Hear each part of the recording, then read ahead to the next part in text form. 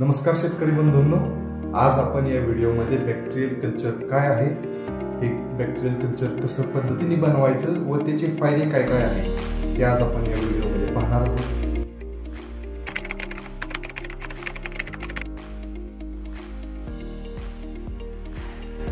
सर्वांच्या मनात एक मोठा प्रश्न पडला असेल की आपण बॅक्टेरियल कल्चरचा वापर का केला पाहिजे.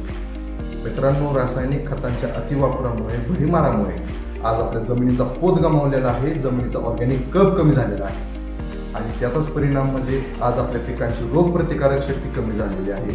पिकं आपली रोगाला अतिबळी पडत आहेत आणि आपल्या पिकांचं उत्पन्नही कमी झालेलं आहे. त्याच्यामुळे आज आपण बॅक्टेरियल कल्चरची माहिती घेणं, त्याचा प्रयोग करणं हे अति महत्त्वाचं ठरलेलं आहे.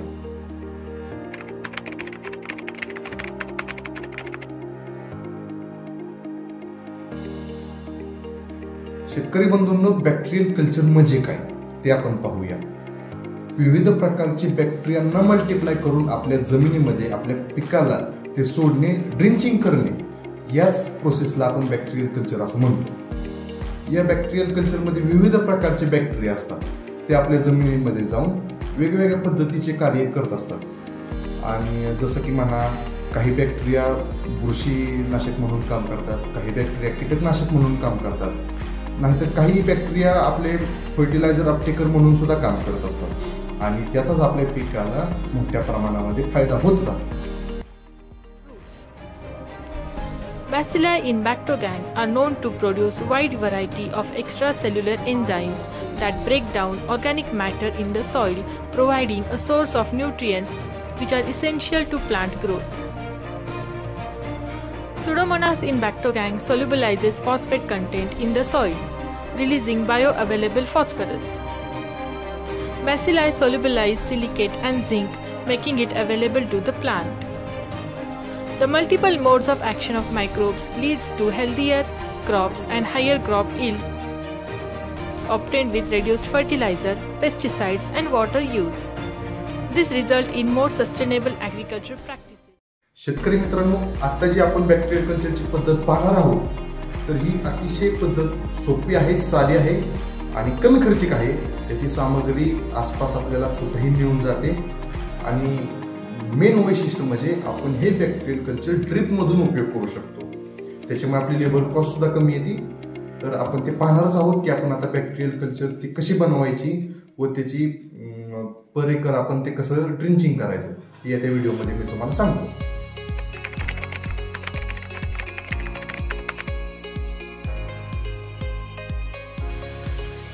सर्वप्रथम आपला टँक स्वच्छ पाण्याने भरून घ्यायचा.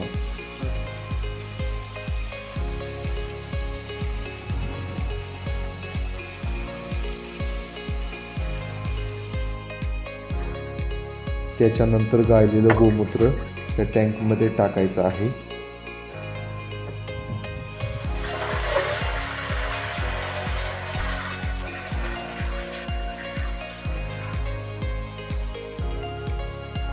बॅक्टेरियाला कार्बोहायड्रेट्स मिळावेत म्हणून आपण त्यामध्ये साठवलेली भाताची पेज टाकत आहे.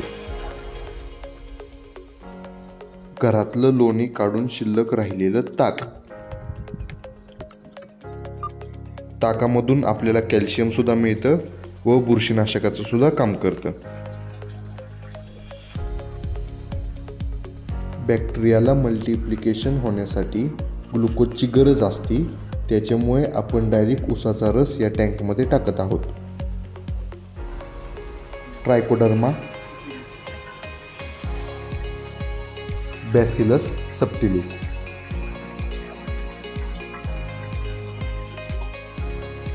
मेटाराइझम,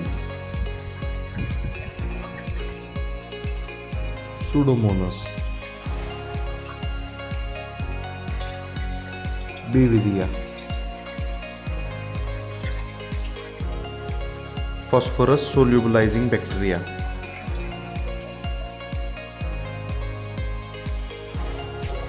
nitrogen fixing bacteria, potash solubilizing bacteria,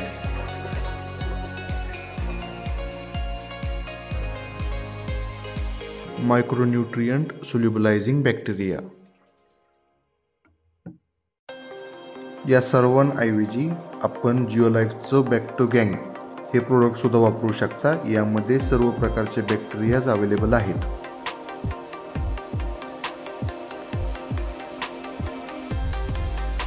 अशा पद्धतीने तयार झालेलं द्रावण आपल्याला 7 दिवसासाठी सावलीमध्ये ठेवायचं आहे आणि ते दिवसातून दररोज एकदा ते मिक्स करायचं आहे.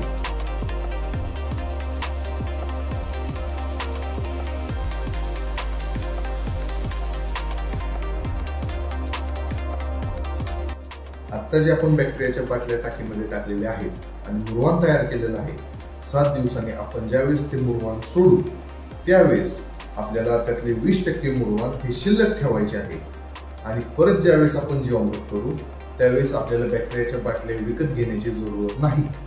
त्यावेळेस फक्त हे आपलं घरातलं ते मटेरियल आहे, ते मटेरियल त्या टाकीमध्ये टाकून परत आपल्याला ते मल्टिप्लाय 7 दिवस करायचं, परत ते सोडायचं, त्यातलं द्रावण शिल्लक ठेवायचं आणि ही सायकल आपल्याला कायम चालू ठेवायची आहे.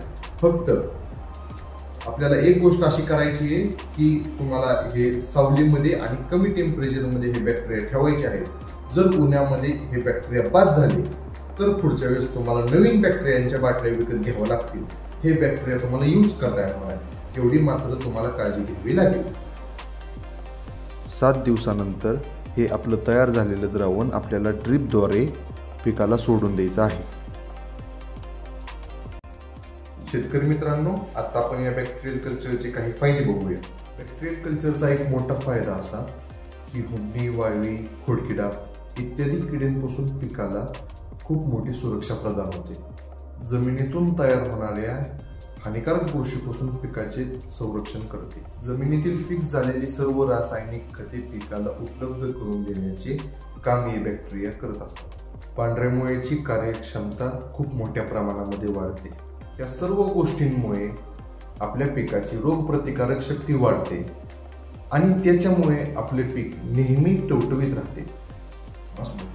बरेच शेतकऱ्यांच्या मनामध्ये एक शंका निर्माण झाली असेल की या बॅक्टेरिया सोडल्यावरती गांडोळ्यावरती कोणता परिणाम होतो का? तर असं काही होत नाही. गांडोळ्यावरती व त्याच्या संख्येवरती काही परिणाम होत नाही. मी अमर सुनील बर्गे, हा माझा ऊस आहे आणि मी अगदी पहिल्या ह्याच्यात माझ्या ह्याच्यात म्हणजे शेतीचं म्हणजे गुरांचं खाद्य असल्यामुळे माझ्या ऊसाला म्हणजे अगदी जमिनीला कसलाच नव्हता कस. तर म्हणजे असं झालं की मी जेव्हा लागण केली तेव्हा लागणीला फुटवे ही म्हणजे कसलीच प्रोसेस म्हणजे आटोक्यात म्हणजे होमनीसुद्धा लय झाली होती. मी शेणखत टाकल्याच्या नंतर होमनीचे प्रमाण जास्त वाढले आणि नंतरनी मी ह्या बॅक्टेरिया कल्चरचा म्हणजे उपयोग केला. आमचे शिवराज सर त्यांनी मला सगळी उत्तम होता अगदी सगळी माहिती सांगितली त्याबद्दल. त्यांनी कल्चर केल्याप्रमाणे म्हणजे मलासुद्धा ते कल्चर करण्यास म्हणजे त्यांनी शिकवले कसं करायचं काय आणि त्यानंतर मी सुद्धा ते केले.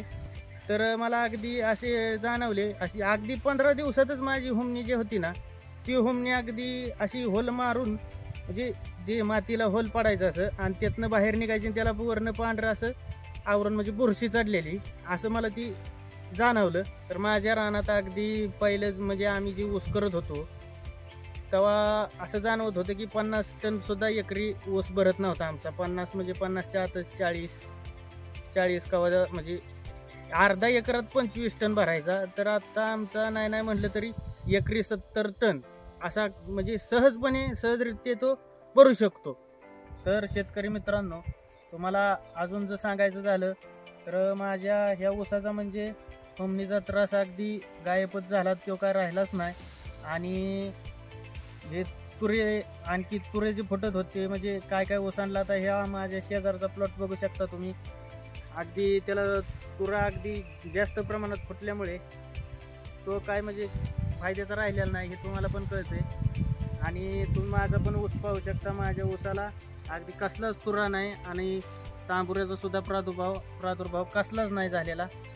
तरी बंधूंनो, जी मी आता तुम्हाला माहिती सांगितली तर त्याचा तुम्ही अभ्यास करून जरी तुम्ही ह्याचा म्हणजे बॅक्टेरिया कल्चरचा जरी वापर केला तरी तुम्हाला अगदी सहजरित्या तो रिझल्ट म्हणजे सहज मिळू शकतो, त्यात काय अडचण नाही. आणि तुम्ही खरंच माझ्या म्हणण्यानुसार आहे ना की ह्या बॅक्टेरिया कल्चरचा वापर तुम्ही केला पाहिजे. आणि कसं आहे की आपली जी खतं टाकून काय झालेलं आहे, म्हणजे रानाचं कसं नेहमी जातच असतो, त्यात काय नाही. सगळी म्हणजे पिकं घेतल्याच्या नंतर जमीन तापण्याप्रमाणे म्हणजे तापल्यावर थोडासा असतोच, त्याच्यात काय अडचण नाही. पण जे हे जमिनीचं कसं आहे, ते पीक घेतल्यानंतर तो जातच असतो, त्यात काय अडचण नाही. पण ह्या बॅक्टेरिया कल्चरनं असं जाणवतं की सहजरित्या अगदी पीक उमचुळूनच येतं, म्हणजे त्याला काही अडचण येत नाही. म्हणजे ह्या पिकाला जी आपण आपल्या डोळ्यासमोरचं पीक असतंय, त्यामुळे ही पीक बघितल्यानंतर आपल्याला सहजरित्या म्हणलं ना तरी ते डोळ्यासमोरचं पीक आपलं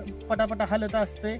म्हणजे आपल्याला पाहिजे किंवा नाही पाहिजे ते सुद्धा ती रोगराई काय अगदी मुळ्याची सुद्धा वाढ तंतोतंत वाढत असती त्याची सगळं. म्हणजे आता माझा ऊस 2 वारे म्हणजे असं वारं कावदाळ बसलं तरी त्या वाऱ्यात सुद्धा माझा ऊस अगदी उभाच होता, माझा ऊस पडलेला नाही, काय नाही.